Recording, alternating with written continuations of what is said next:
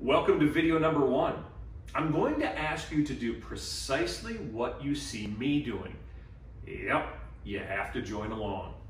Some of the movements may seem trivial, but it's very important you stay the course because we must give very specific commands to our central nervous system.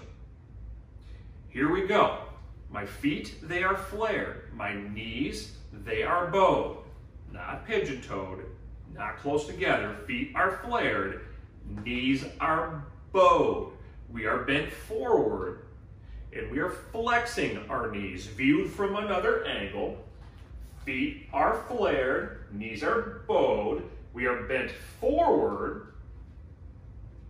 And we are flexing our knees. How much we're bent forward kind of depends on how tall we are. Just make sure you stick your tush out a little bit and flex the knees. You'll probably be okay. But let's keep doing this. Feet are flared.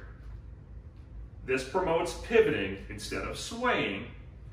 And it is very safe for your joints when you flare your feet. We'll talk more about this in the future. Feet are flared, knees are bowed. We are bent forward, flexing our knees, viewed from another angle. Feet are flared. Knees are bowed. We are bent forward.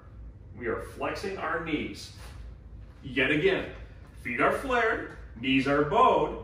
We are bent forward. We are flexing our knees. Monotonous? Yeah, I'd say so. But you need to do it over and over. You can't do it too much. Do it a little more today, tonight, tomorrow morning. If you have questions, please feel free to message me on my personal cell listed on the site. And when you're ready, join me for video number 2.